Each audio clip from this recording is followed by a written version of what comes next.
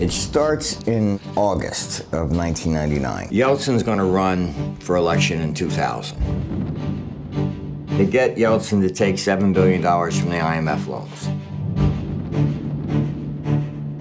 Now they threaten Yeltsin, you're not going to run for election in 2000. Otherwise, all this is going to come out that you stole $7 billion from the IMF. Сегодня я в последний раз обращаюсь к вам как президент России. This is how Putin gets in. We all know something is wrong. The reason we have this crisis is because since World War II, they basically borrow year after year.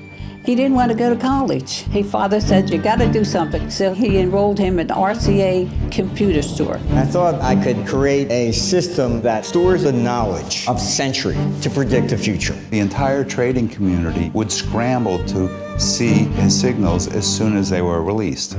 He predicted the top in the Nikkei index. Universal Bank of Lebanon says, listen, could you make a model? And the computer says, your country is going to completely fall apart in 8 days. Obviously, that prediction was correct. They realized that the model could forecast the rise or fall of a nation. They wanted that source code, which is text. We want the source code. I said, not getting it. Sorry. The government came in, they shut down everything, seized all the accounts. I had friends, they said, we'll put up the money in cash tonight.